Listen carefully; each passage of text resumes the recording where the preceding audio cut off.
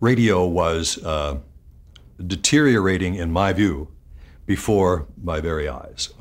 The radio that I had loved and had begun working with was a very important medium with a lot of clout, and that matters, it seems to me, in communications. The clout matters. The power that it can generate matters. Radio was losing that power inch by inch, then foot by foot, and finally yard by yard and year by year. And that power was being transferred instead to a strictly commercial venture.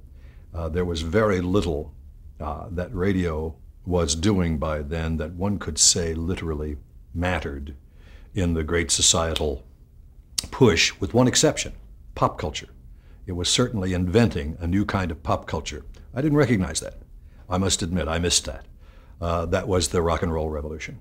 And it was the one that I later talked to Mr. Cronkite about. And Mr. Cronkite said, interestingly enough, I missed the same thing. He said it was much more important than either one of us thought, and it was. I was there for the rock revolution in radio. When I got into the business, there were like perhaps 900 commercial radio stations in the entire nation. Maybe fewer, maybe closer to 800. Now that number, of course, approaches 10,000. And each of them is a niche broadcasting entity, which is going after a very specific, tiny segment of the audience.